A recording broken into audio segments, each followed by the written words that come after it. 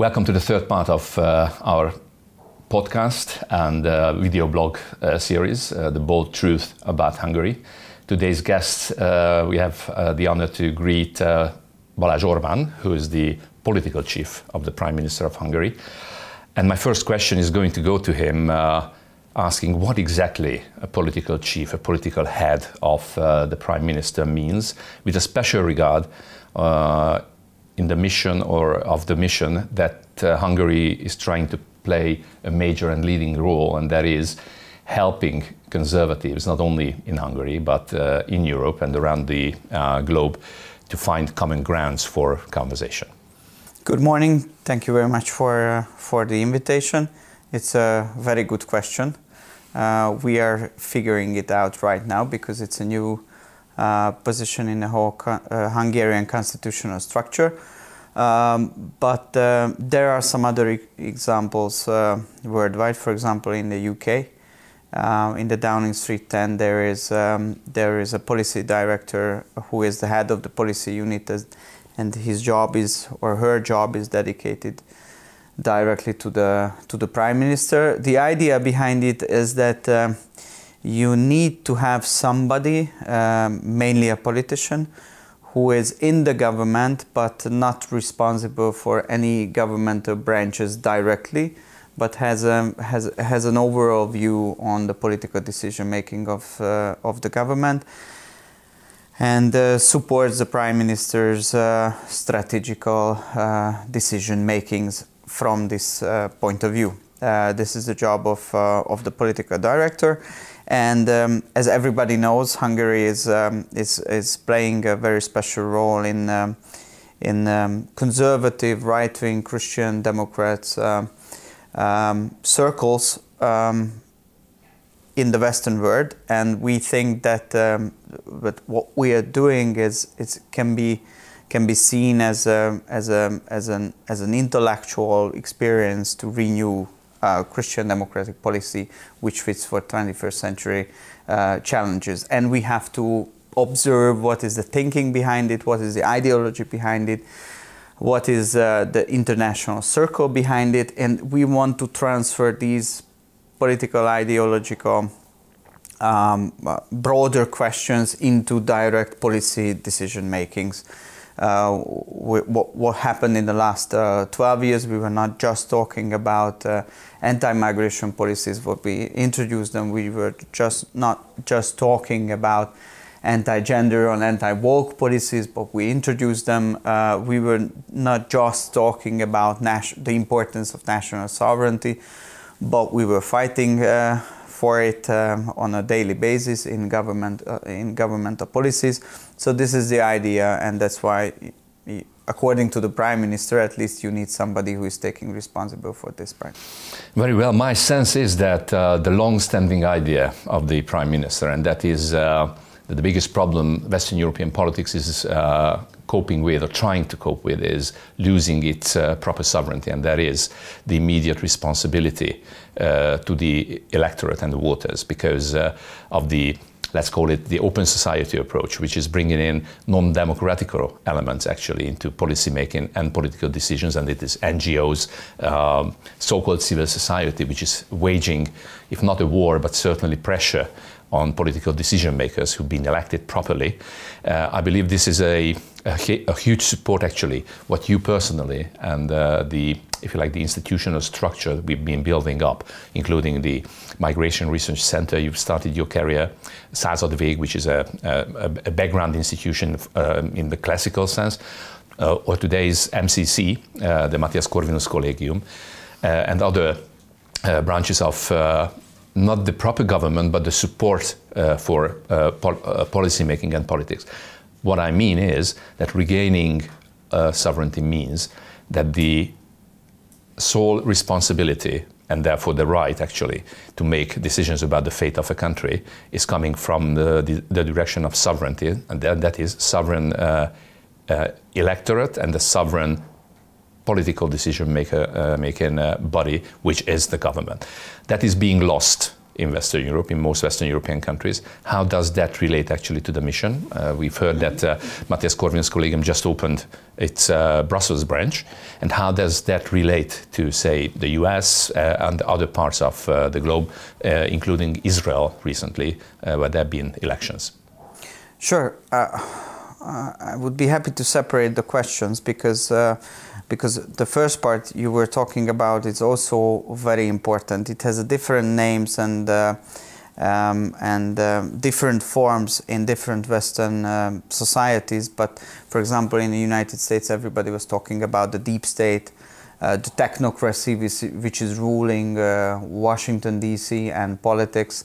In Western Europe, many of them are talking about the influence of NGOs and some other progressive ideological institutions, but as you also said, the idea behind it is that especially in 21st century we have to be able to fight for the sovereign decision making of the government, which should be reflected back to the will of the people. It's so simple. So the grassroots voters' opinion matters. That's why they elect government. That's why we have so-called representative governments. This idea was invented in the 18th century, 19th century. Since then, we believe in that.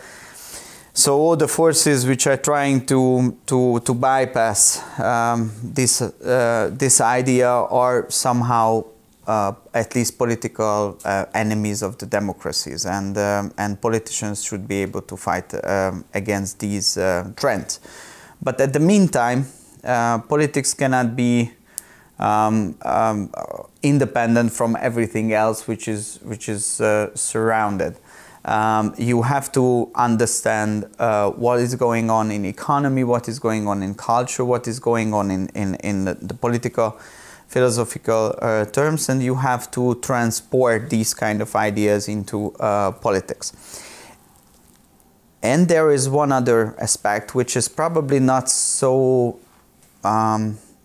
clear if you are representing a bigger Western European or North American nation, because it's a very special problem for small Central European countries. We Hungarians are, although we are in the middle of Europe, we are culturally, I would say we are an island. We have a very special language, we have a very special culture, very special history, and the reason why we survived in the last 1,000 years, because we were able to reproduce ourselves, reproduce our independent political thinking, independent strategical thinking, reproduce the political elites in every single kind of generation. So it's, for an American it's obvious, for a German it's obvious because you know, if you are a big power, it happens automatically through the institutional system. But if you are a citizen of a small country, it's not so obvious. So you have to be very focused on building up intellectual institutions like academic institutions, think tanks, talent management programs, cultural features which are playing a role, but it's, according to my understanding, it's not a party political role, it's a national strategical role to be able to influence the mindset of the young generation and convince them that it's worse for them to be patriot, but meanwhile they are patriot, they are also able to compete with other nations' future leaders on the international agenda as well. That's what we're doing at the MCC. Many call this approach populist and autocratic, if it's translated to the very simplistic and simplifying language of the political left, especially in Europe, but also in the United States. But one mission, which actually, I don't have any problem with the word populist, because. But I do think that we are not populist. But as the left, because as the left is using the word, it means that you try to sell something to the people as a political product. But if you are elected, you are not delivering it. But we are not populist in a sense because what we say that we're going to do, we are doing it. I believe the Prime Minister put it a couple of maybe 6-7 years ago in a way that we are proud populists. If it's about representing the real will of the people and going for it actually. If we use it this meaning that we have no problem with it. But my approach was a little bit different, and that probably relates us again to what happens in the US or maybe in Israel, in Western Europe, say in Italy. And that is, we all know that the political left, and that is the Greens, the classical socialists, the communists, and the liberals, so sorry to say, has become or have always been internationalist. And that is, for them, it's very easy to unite and go for universal goals. What's the case? What's the issue with conservatives?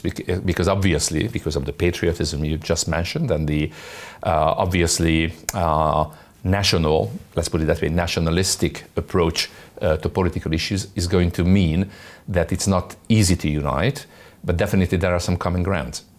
Yeah, it's a very hard job because as you said, liberals all over in Seoul, in Stockholm, and in Budapest, in Washington DC, they think the same. They have the same top-down approach. They have the very similar value system, which is totally independent from the place, from the time, from the historical geopolitical context. They believe in it and they want to change the society through this lens. So for them it's very natural to agree on everything 100%. But for the national conservatives it's very hard because all our policies are decoded in the special historical, cultural, political, geographical context of the country, and the whole policy is about that your country is first, and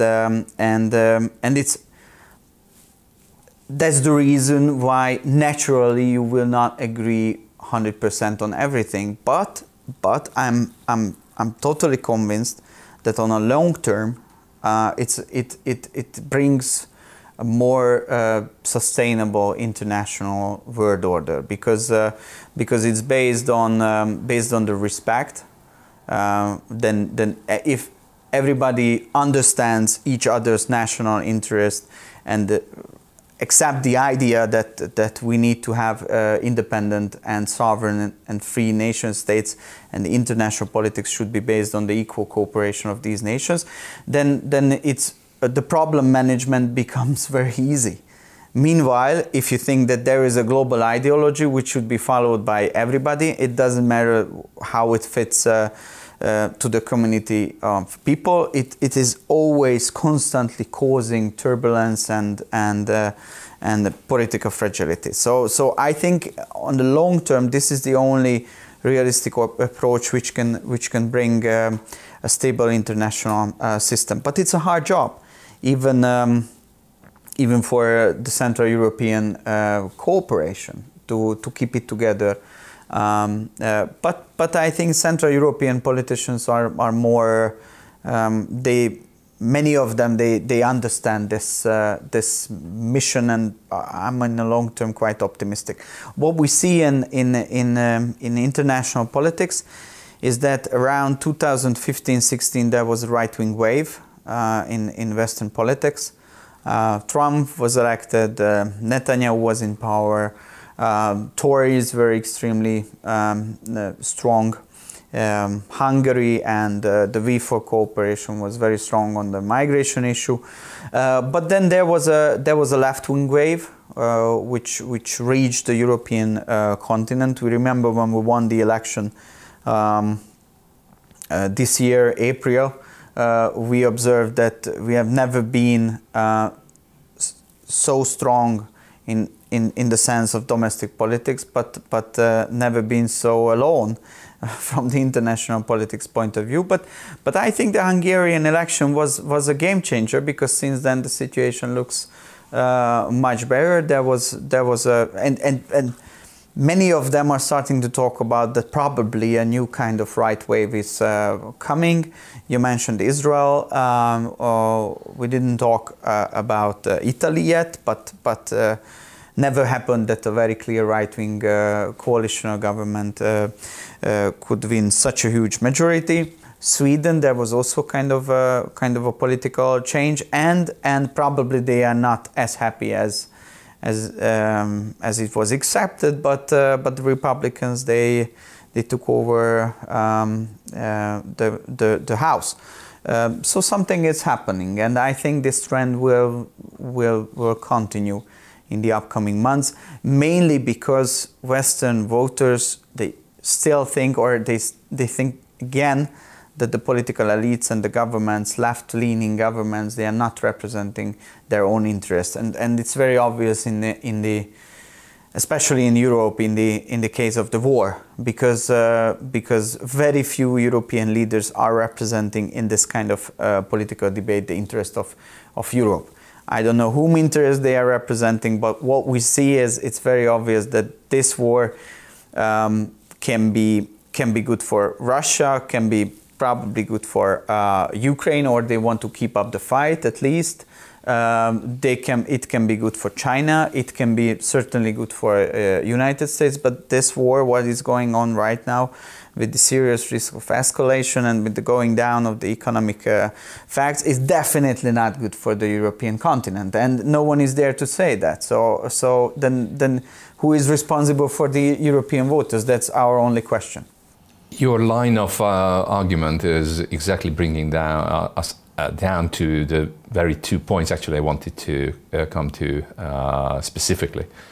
Based on, as you suggest, mutual respect, a common sense approach, and the lack of double standards would be much required in Europe. We see that for the past basically 12 years if it's about Hungary, but the same happens with Poland since they have a patriotic government. There are two major issues. They get the same as a reward, what we get as a punishment. That exactly is the case, and we are standing at the gates of major decisions. If it's about Hungary's access to EU money that is due to the country, let's put it that way, because any other suggestion that we shall be or could be deprived of money that is by an algorithm which is clearly set by the treaty is due to Hungary. Is a complete misinterpretation of what is happening.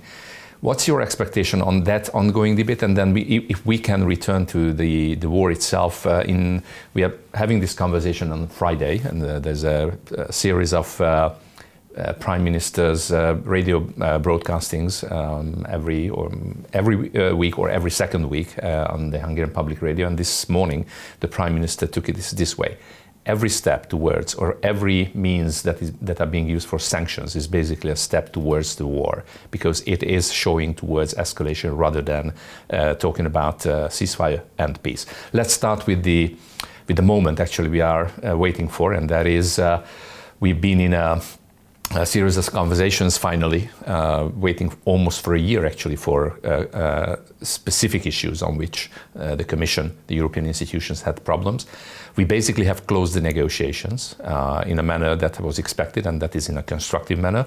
But still, the latest news are suggesting that they are postponing decisions, and the whole thing, and that is accessing money that is due to us, is in a limbo. Let me start with the general remark first, because I think it's much more easy to understand the story if we do not jump into the technical details immediately, because it's definitely not about the technical details. So the problem is that that the whole concept of European Union and European integration was based on a kind of equilibrium between two different political ideologies, let's call it that way. Some Europeans from the very first moment were saying that the end goal of the European integration is a transnational political and legal institutional body, United States of Europe. The others from the very first moment were saying that no, this is not the case. European integration should always remain a platform which is for cooperation for nations, and that's through this it can provide stability and economic prosperity. I'm oversimplifying it, but this is the case. And the problem is that since we had the Brexit and since we strengthened some of the political institutions inside Brussels, like European Parliament, which was always the political body of European cooperation, became stronger and stronger. Then what is happening right now is, I think that this kind of leftist transnational political ideology, it's kidnapped European integration. So what is happening right now is that European institutions are not using their legal neutral power to keep together the European integration, but they want to push forward the political agenda. And not only the Parliament. In the Parliament, this agenda is supported with two-thirds majority, out of question. But the Parliament but that's basically a leftist liberal majority, let's put it that way. That's basically a leftist liberal majority. But the problem is that there are some other institutions who are, from the treaty point of view, should remain neutral, mainly talking about the Commission and talking about the court, but and the Council also plays a role in that. And there is no European leadership, because previously the European heads of state were strong enough to manage the conflicts, like the German Chancellor, the French President, and the head of Commission. But right now there is no strong leadership in those countries, no strong leadership in the Commission. So the agents of political ideologies in the Commission, who are just simple Commission members, and the pressure which is coming from the political parliament, it is causing this political turbulence. And it's not a Hungarian issue. So don't misunderstand it. It's about the future of European integration. And those people are serving political ideologies instead of serving the goal of keeping together the European Union. This is the problem. So we are Hungarians. We are suffering from that. What our position is the only pro-European approach in this kind of conflict. And everybody should be on this side for whom the future of European Union is important. What is happening right now is that they try to blackmail us because of our policies, which were conservative, right-wing, Christian democratic policies, as they are blackmailing Poland, for example. They wanted to put pressure on us. They wanted to change the government here in Budapest. They were openly supporting the opposition. I think it's unacceptable. And what we did after the election, that we said that look, we have new ministers.